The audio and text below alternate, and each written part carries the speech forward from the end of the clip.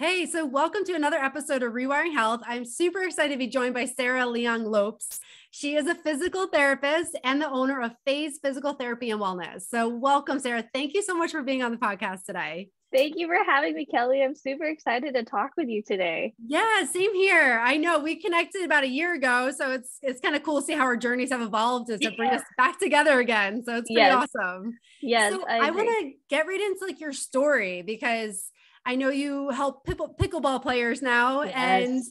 I know we kind of talked about a few other things we're going to talk about today. But can you just tell me about kind of where you started, what maybe some struggles you went through, and then how those helped you evolve to what you're doing today?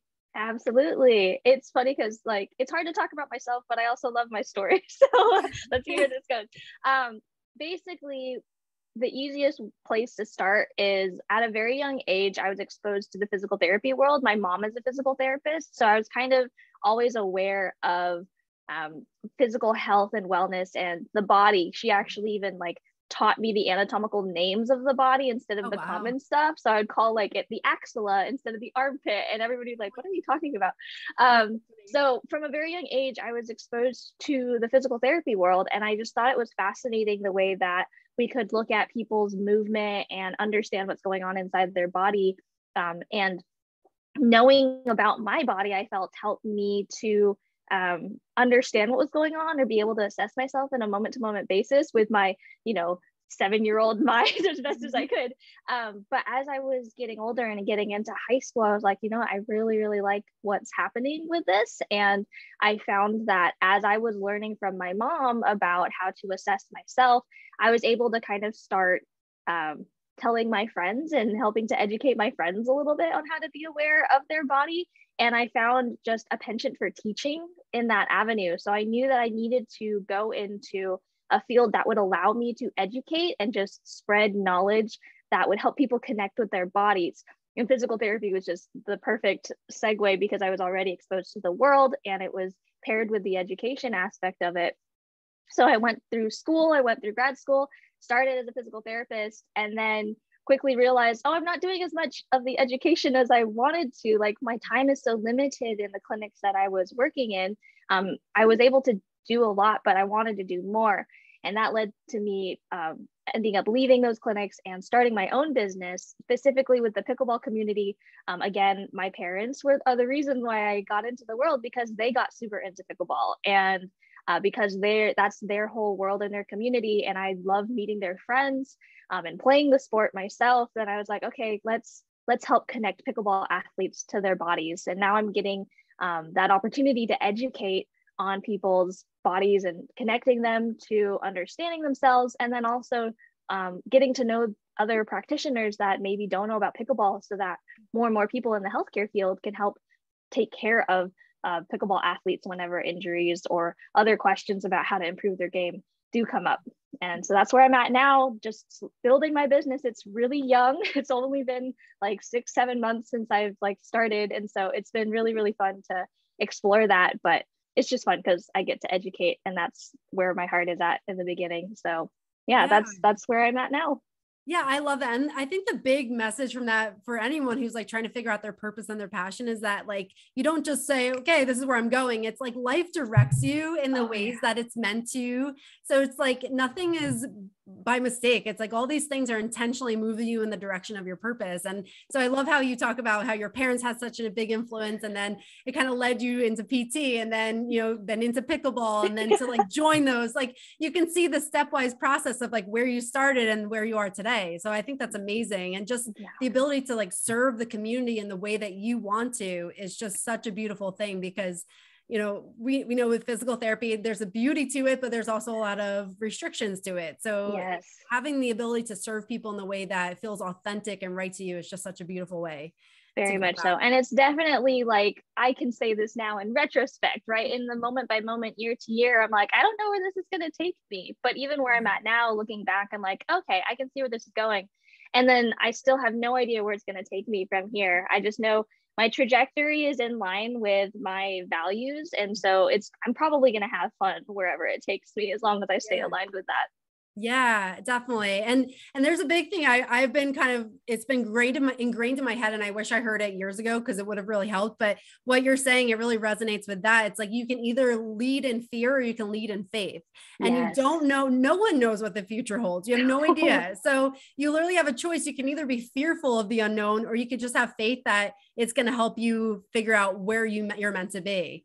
So I love that you're leading in that faith ability to, like, you don't know what's going to happen, but you just trust the process. Yes, as much as I can. I mean, there's definitely moments that I wake up and I'm like, oh, fear's like really trying to take control of the narrative. But yeah, Yeah. it's a daily effort to pick faith over fear. Oh, Absolutely. totally. Yeah, it really is. And I like how you said that too, because it's not just like, okay, you make the decision, everything's easy from then on out. Right. That's completely not how it is. Like, you have the ebbs and flows where you feel like you're on the top of the world, and then you're like, oh my gosh, what am I doing? Like, Yes. so it's the natural process, but to have a dialogue with yourself where you can get yourself back to that like balanced state is so important. To Mm-hmm. do that, do you have a routine or like a self-care routine or things that you do to keep yourself at like that good place where you can be productive and move forward?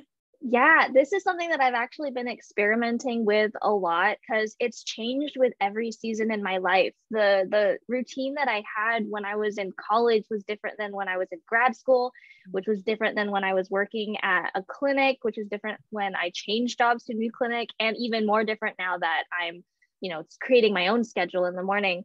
So my routine right now that I have found works for me is waking up naturally. I do try to set an alarm around 7 so I'm out of bed for 7. But even better is when my body wakes up naturally at like 6 or 5:45 and I'm like, okay, great.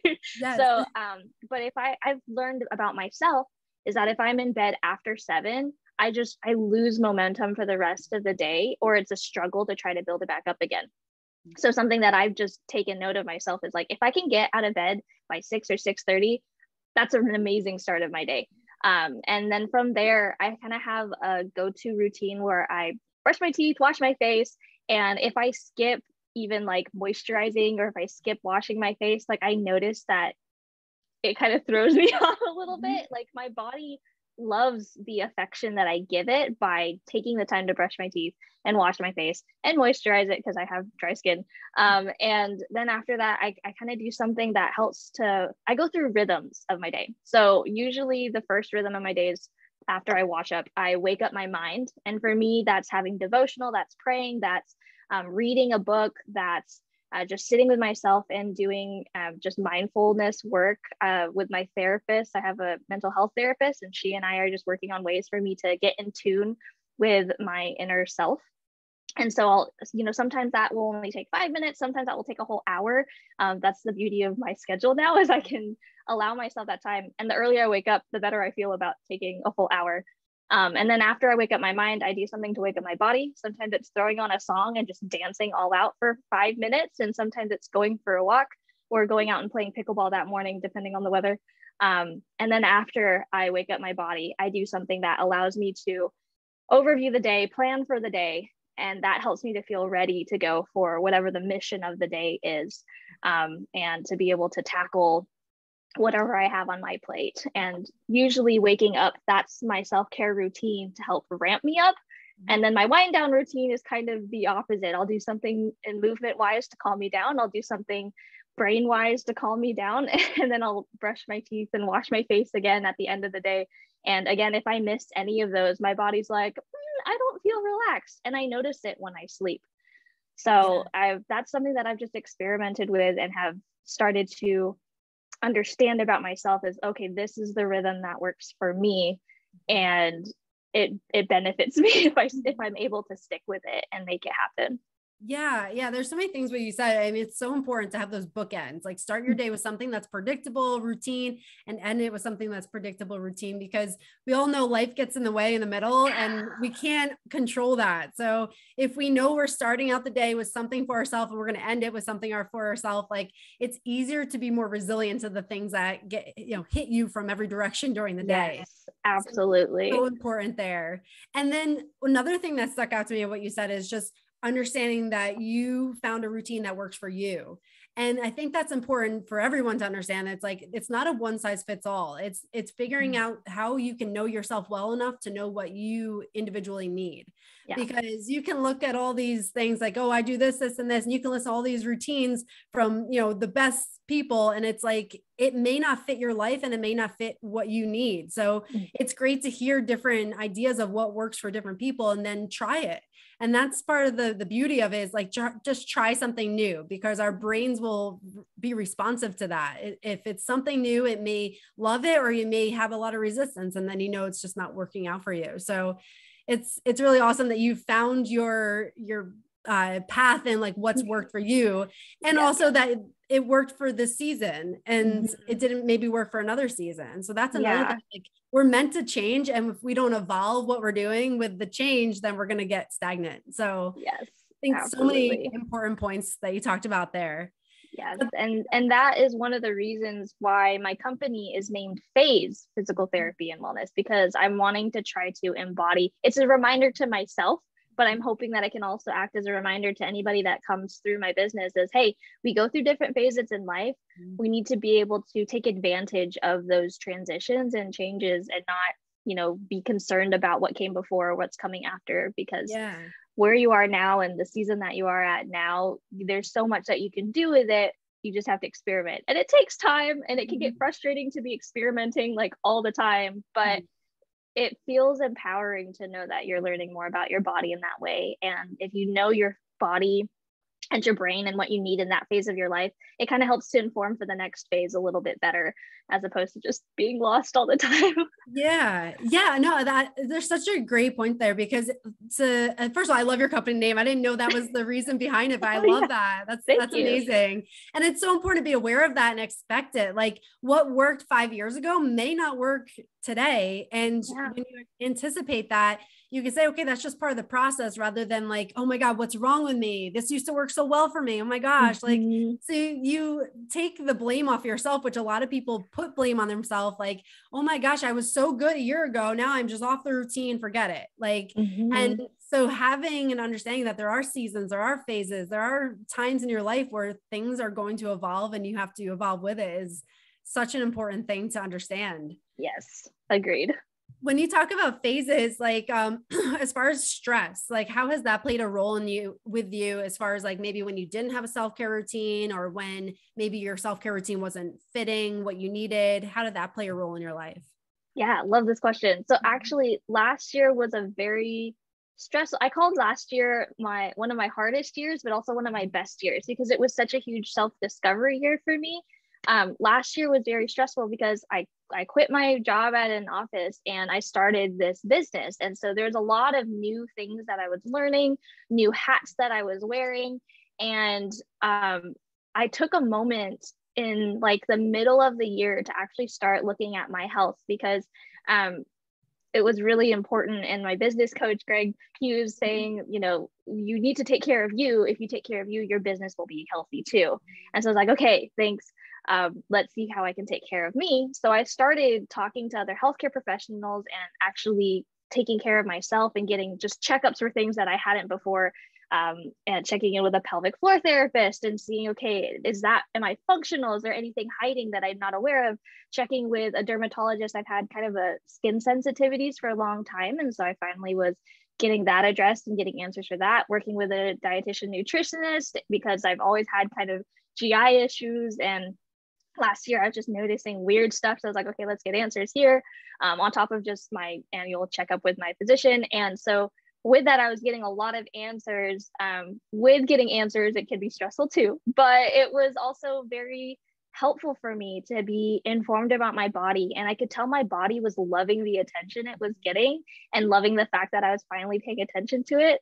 And in that, it kind of was like, as I got information and it could be stressful, my body was also like, oh, we have answers and you're paying attention to us. So it's like able to calm down at the same time.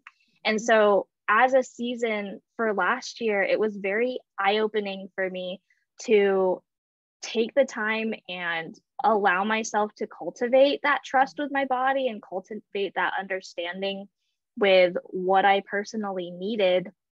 And like we said, like it was a very different season of my life compared to years prior, but it was starting to retrospectively give me a lot of understanding of why things were the way they were in years prior. And so, yeah, my stress levels, I'm still working on them and I'm still learning how to take care of them. But I have a much better understanding now than I did even a year ago. And, you know, in the midst of it a year ago, I didn't have answers. In the midst of it now, I don't fully have a routine yet still, but I have answers, whereas before I didn't. So it's been an interesting, another journey of phasing through that understanding. Yeah, definitely. And two things again that stuck out to me are like the permission that we give ourselves to take care of ourselves, and then the knowledge. And those two things cannot be downplayed when you have permission to take care of yourself. And that's something I actually experienced too with going through Greg Todd's program, because I thought that I always had to like put everything before my own personal care, because no, this all needs to get done before I can take care of myself. So I always put myself on the back burner too. And hearing from someone who's been through it and practices what he preaches, I was like, oh wow, like I have to think differently. Like I have to take care of myself, just like you said yourself. You have to take care of yourself if you're going to be present and show up with the energy that you need for everything in your life. So giving yourself permission, and even getting permission from somebody outside of yourself, can really shift your mindset and be like, no, this is what has to happen. And then it becomes non-negotiable.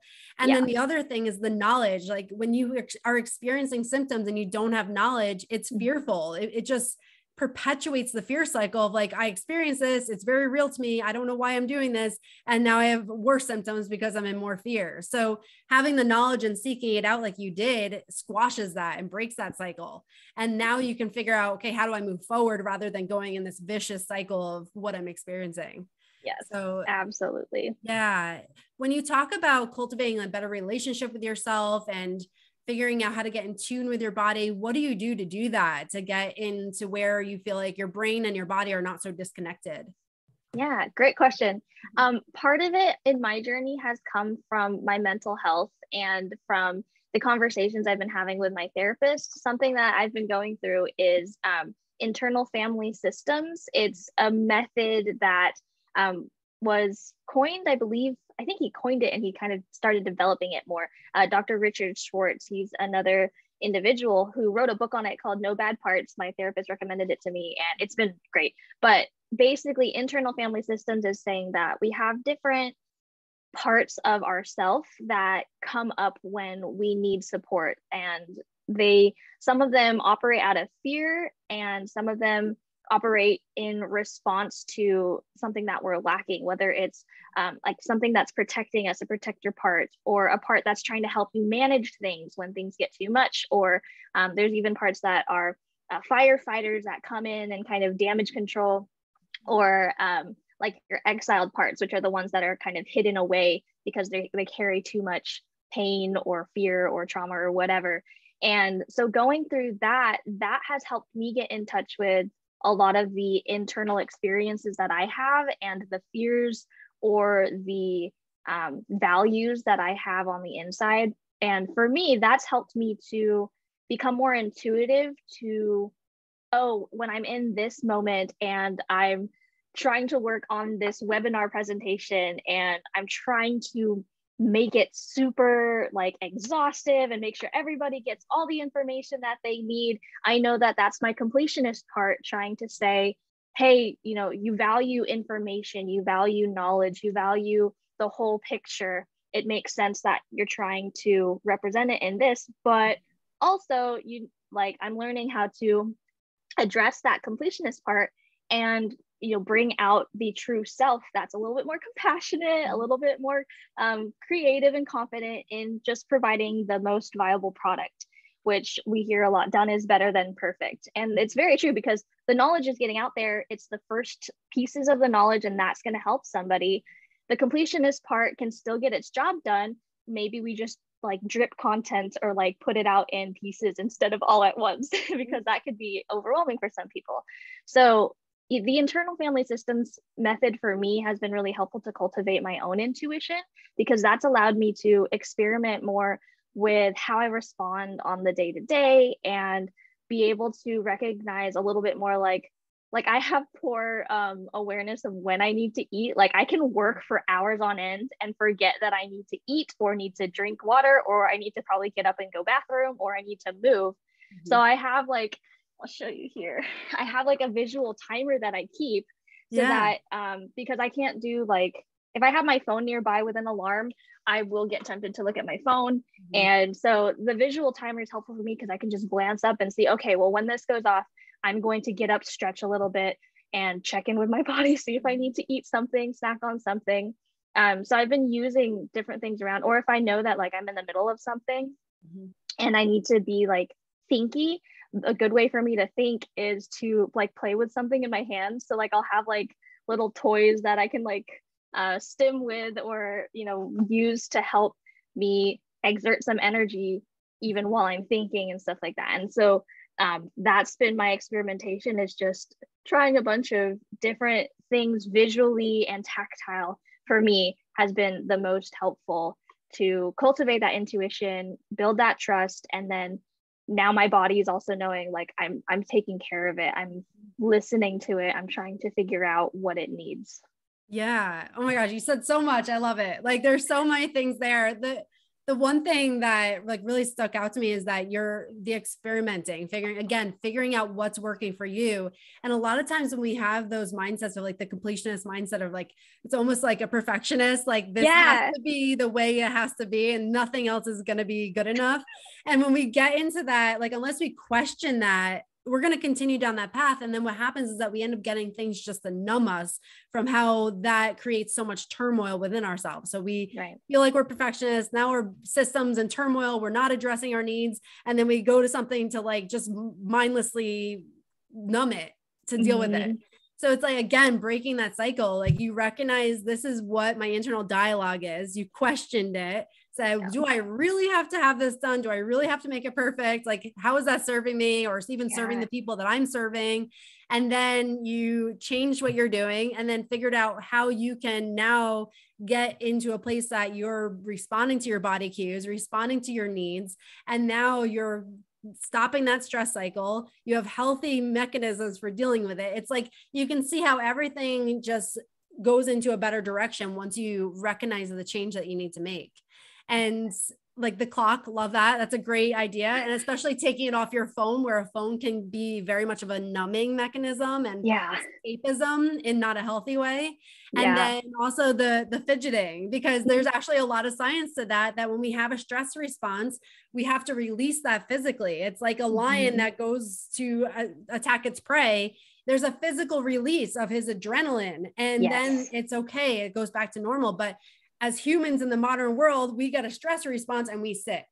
And then we have this pent up stress and we don't know how to handle it. So just adding something like fidgeting or going up for a walk or doing something, that's your release. And so now it allows you to move forward rather than being stuck.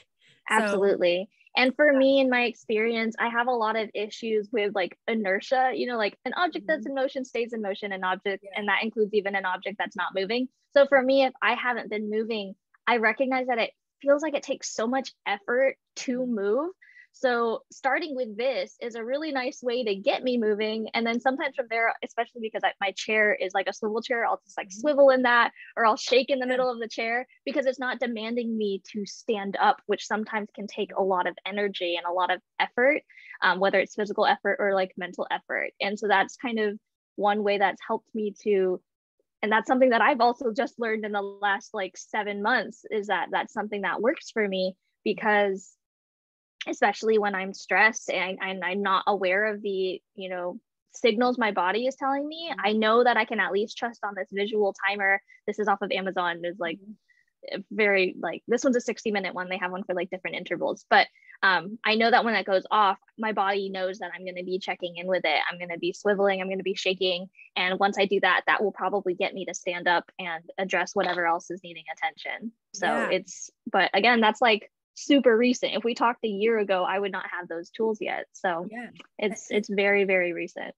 Yeah, it's amazing. And you can see how it stacks on one another. Like the timer goes off, you start fidgeting, moving, now you're Yep. getting up. Like it's just stacking. And this is like your routine that you've established. And Mm-hmm. there is a lot of science to that. If you look at like, I mean, my baby, my dog, like when I see them like sleep for a while and then they wake up, the first thing they do is like stretch, they Yep. breathe, like it's called pandiculation. They're actually priming their nervous system to get moving. So what Mm-hmm. you're doing, you're priming yourself for movement. And Yep. that's why it doesn't feel like it's so much resistance to like go from Exactly. sitting to standing. Like, okay, now this is just the natural progression of what I do. And Exactly. yeah, and it's awesome that you have such a routine. And I think it's really impactful to see what you're doing, because for someone who's like, oh my gosh, that's how I feel, like here are some tools you can start implementing that really do work. And just try them. Like that's the big thing, Mm-hmm. just give it a try. What's the harm in trying to do something different? So Exactly, yeah. exactly. And in my mind, I tend to get hung up on the, oh, like you have to, try it, stick with it for 2 weeks or stick with it Mhm. for 1 month and see if it works for you. And I'm like, sometimes I get 5 days in and my body's already telling me, nah, this isn't going to cut it. And that's something else that I've had to learn about myself, because when I first started doing it, I sometimes wouldn't be able to pick up on, oh no, this isn't working for me in the first 5 days. Now I can start picking up in the first 5 days, oh, this routine isn't working for me. But a lot of it comes from that internal parts work, from journaling, from just seeing like, how do I feel? Like, how do I actually feel after I do these things, and in the hours following as well. Because then if it feels good, then I'll keep doing it. If I'm like, wow, that took way more effort and I do not enjoy it, then okay, there's gonna be another version of this that I will enjoy. Mhm. And I never try to force myself to enjoy anything Yeah. anymore in that way. Like I've learned that going to a gym to do weights isn't necessarily fun for me, but if I have weights at home, then I can enjoy that better. And Mhm. maybe that's just, how it is for me. Or Yeah. I don't necessarily enjoy running, but I do enjoy, running with friends. So I will never try to force myself to run by myself. Like I'll run on the phone with a friend or in person with a friend. And it's Yeah. just finding different variations and saying like, okay, does this actually feel good? Mhm. Or does it feel like it's a framework that I've bought into and I have to pursue it just because that's what everybody else says is good for me? Yes. Oh my gosh. Yes. That the thing is, and that's okay. Like what you're Mm-hmm. saying, and that's okay. And Like that's okay. yes, like it's okay. If you read 10 magazines that tell you you should be running 5 miles a day and you hate running, that's okay to not run by yourself for 5 miles. Like that's Yep. okay. Yep. And sometimes again, it's that permission. Like I don't have to follow what everyone else is telling me to do. I have to follow what my heart is telling me to do. And it's Mm-hmm. that difference between I need to versus I want to. And Yes. that can be a really hard thing to differentiate, especially if you're very disconnected from yourself. Do you need to do it or do you genuinely want to do it? And Mm-hmm. that's a question before you engage in anything. You should be asking yourself, do I want to do this or do I need to do this? Yep. And then progress forward with just the wants. Yes. And of course, there's things in life we need to do, but when we talk Right. about like showing up for ourselves, that's when we get to do what we want to do. And Yes. that's so important. When you Absolutely. talk about safety, because that's a big thing, when we feel like we're not safe, then now we have this stress response because we're trying to protect ourselves. How did you cultivate an environment of safety and where you feel like I am safe to grow? Because again, our first thing that we need to do for anyone as a human is to first feel safe and protected, and Yes. then it opens up the door for growth. So how Yes. have you allowed yourself to feel safe enough to grow? Great question. To answer this, I actually want to go back in time to when I was a kid and acknowledge the difference between like perceived safety and like actual safety. So growing up, I as a kid, like I was safe. I had a loving family. I was blessed that, we didn't have a lot of um, issues necessarily growing up. So I knew that I would always have a roof over my head. I knew that I would have food. I knew I had parents that loved me and a sister as a best friend, even though we like didn't always get along growing up, but then we ended up later. So environmentally, I knew logistically I was safe, but on the inside there was just always this angst and anxiety that I tended to carry with me, and I didn't really know what it was from growing up. And so that resulted in a lot of constipation. Actually, that was like that was the first sign that I had GI issues, which is why I started working with a dietitian nutritionist now to get answers. And also the pelvic floor therapist helped to explain that as a child too, was that I carried so much anxiety as a kid. And looking back in the last year, as I was reflecting back retrospectively, I started understanding why was because I actually have a very sensitive like sensory system, especially regarding like taste and texture. And a lot of what my family liked to do was to go out to eat with friends. And for me, I would get anxious, I guess, as I've been looking back, I would get anxious going out to eat at restaurants that I wasn't familiar with. I didn't know the menu. I didn't know what was in the food. And because I knew that sometimes when we would go out to eat in the past, I would get stomach aches from it, or I would end up having to spend the majority of the time in the bathroom or coming back and forth from the bathroom because I didn't feel good. And then that would induce another type of anxiety because I was like, oh, like people are noticing I'm leaving to go to the bathroom all the time. And sometimes it was the actual food that I ate. Sometimes I think it was just the social aspect and the memories that I had of these stressful situations. Even though I knew the people around me loved me, I knew they were concerned for me, they cared for me logistically, I had nothing to worry about, but there was something not right in my body. And so back then I knew I had safety, but I didn't feel safe for whatever reason. And like, bless the heart of all the people around me, they're trying to tell me like, Sarah, you're fine, you have nothing to worry about, like appealing to that logistical sense, but logic was gone. Like there was no consolation from that aspect. But now looking back and seeing that and the ways that I've cultivated now, I have better strategies to create that actual emotional sense of safety.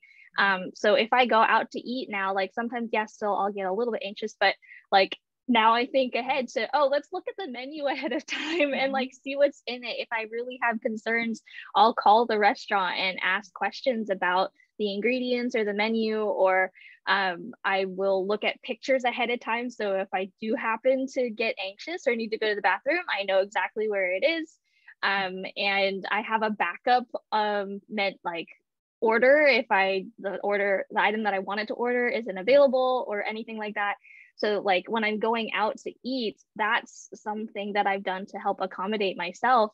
And then at home, I just have a lot of things around me that make me feel safe, like toys that I can stim with. I have a blanket that I actually got when I was on a mission trip in Peru. So it's like alpaca wool, and I love the feeling of the alpaca wool. My husband bought me a weighted blanket for Christmas because I love getting like deep squish hugs ever since I was a kid. And he's like, okay, like let's get a weighted blanket because a lot of people enjoy that. And like I'm this is kind of leaning into just things I'm interested in. I love Disney and I love Disney parks. I loved the movie Tangled. And so I've surrounded myself with stuff that remind me of Disney or help to inspire me from the movies and shows that and the parks that I so love and feel safe about, because it just brings out something in me. And so all these environmental things around me, even though logistically I know I'm safe, those things help address the sensory needs that I have, specifically with touch, with taste, with visual things that I can look around my room and up away from my computer to help calm me down and help me emotionally and sensorily feel safe, in addition to like the things I know that I can check off are safe. Yeah. The big thing there, I love how you point this out, because there's so many people this is going to resonate with, that you grew up in a good environment. Like you think like, why do I not feel safe? Like, what is wrong with me? Like, I have a good family. I have all my basic needs met. Like, what is going on? And like, I had the same experience. Like I had a good childhood, and like, I'm like, why do I feel like I am always anxious? There's no real reason. Like I didn't have anything that happens. Like I never experienced anything that was alarming. And so thank you for bringing that up, because again, there's so many people that's going to resonate with, that's like had a good upbringing and didn't have those like typical like traumas that can initiate a lot of that. Yeah. But here we have a situation where you're not feeling safe because of other reasons. And to be able to recognize that safety doesn't mean just physically you're unsafe. It means like, are you emotionally safe? Are you mentally safe? Do you feel like all your deep needs are met? And that's also safety. So it can very well be like that big trauma that you had growing up that can spawn into that, or it can be these other things that just did not get met. And then you compound it, especially when you're younger, where you think there's something innately wrong with me. Right. And again, there's that knowledge where you take the blame off yourself. This is an actual reason why you're experiencing what you're experiencing. And now once you have that, that's your step to figure out, what do I need to do to get in a better place? And clearly with everything you've implemented, you've figured out how to get yourself in a better place where you're not feeling unsafe. So I love the examples you gave, because they're so specific to you. And again, there's another example that it's not one size fits all. It's what right. Right. Right. Yeah. And it's definitely worth mentioning, like, I would not have gotten these answers if I didn't talk to people who had the expertise. And that's why I love what you're doing with your podcast, is you're helping connect people to that information for questions that they have in a very safe way, in a way that meets those specific needs and encourages them to experiment with that. Because for me, that's been pivotal in me discovering things about me, about my brain, about my sensory needs, and the way that I need to live life, and allow myself to not be so black and white and rigid in my thinking, and actually experiment and be willing to sit in those gray areas and try to figure out how to make it work. And it's not comfortable all the time. It does take work. I'm not saying that like, oh yeah, everything's better now because I'm like experimenting. Like, no, it takes a lot of effort. It takes a lot of intentional effort, and it sometimes can be even more tiring to be putting in that much effort. But when I hit my stride, I'm like, oh, it was totally worth the effort. And that's what I seek out whenever I'm trying anything, to see like, is this something I want to do versus is this something I need to do? And oftentimes once I want to do it, the need gets filled because of the trajectory that I'm going on. Yeah. Yeah. And just to talk on resources, having the right resources, having the right support system, because the biggest things in life are not meant to do alone. You're not meant to get through this alone. Like if you think you can, then you're misinterpreting how big of a battle some things can be. So take the resources, take the support system, no matter what it is. If it starts out with a podcast that makes you think of the next step, again, going back to, you don't have to have all the answers today, but you just have to have the next step. So hopefully something, for anyone who's listening, if it resonated with you, take a next step to where you can take that. And then now you're at a different level, and now you can figure out the next step from there, and just go at a graceful pace that works for you. Because if you try to force it, you're going to throw yourself back into a bad place. So you just got to take those stepwise steps to get to where you're going to. Yes, absolutely. So, and again, just to anybody listening, please look out for any healthcare provider resources that you trust, and you have permission to ask them questions. You don't have to sign on and stick with them forever. You have permission to try it out, and if you don't like it, move on to someone else. And yes, it will take energy to have to be talking to a bunch of new people, but once you find your match, it just gels. It's like meeting a best friend the first time, and you just know that it's going to be a good relationship. So allow yourself to experiment even with the people that you consult with. 100%. You have to have the right fit. You can't force it. If it's not the right fit, you're going to know. Like you're going to like, you should go to bed and be like, oh my gosh, I'm so happy I met that person. I feel like I'm in a different place, versus like, oh gosh, I got to meet with them again. I really don't want to do this. Like that's the difference in feeling. And you shouldn't feel like that. It should feel like, okay, I feel like I'm finally on the path of someone who is looking out for me and can help me. And like you said, just ask questions to begin with. Like you don't have to commit to anything right up front. Figure out who your person is and then go with it. So thank you for that input. Such a great piece right there, and something to take forward. Yes. For anyone who wanted to connect with you and reach out to you, where can they find you and how can they do that? Yeah, would love to connect with you guys and get you plugged into my world too, especially if you're interested in pickleball or just general wellness for that. So you can find me on Instagram and Facebook at Phase PT and Wellness. That's all spelled out: Phase, PHASE, PTAND, and then wellness. I don't want to use all those syllables, but you can find me on Instagram and on Facebook there. You can also go to my website, connectwithphase.com. It will also have links to my podcast where I talk about pickleball injury recovery and prevention, and as well as direct links to my Facebook and my Instagram. And those are the best ways to hear what I'm doing, to connect with me directly. And I'd love to help answer any questions that you have about pickleball and get you connected with areas in your, with courts in your area so you can give it a try and play safely and confidently so you can really enjoy the game and play as many games as you want for the rest of your life.